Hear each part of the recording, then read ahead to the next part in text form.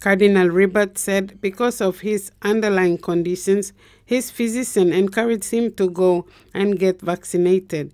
He did it also to encourage the people not to be afraid of it.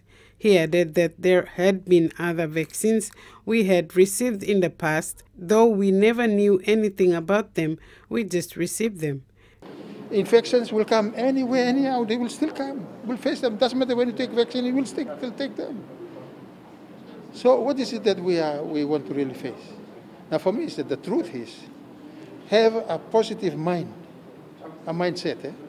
Because we have the negative mind in you, you will not be able to do anything. You'll be sitting there afraid and not moving to do anything at all. He encouraged people to have a positive mindset, to think beyond this problem, because he said, we are people of faith living a physical life, and these two cannot be separated as long as one lives, because man has a soul and a body. Cardinal Ribat said he had his fears and doubts too, but he is encouraged by the fact that he needs to care for his body just like he cares for his soul.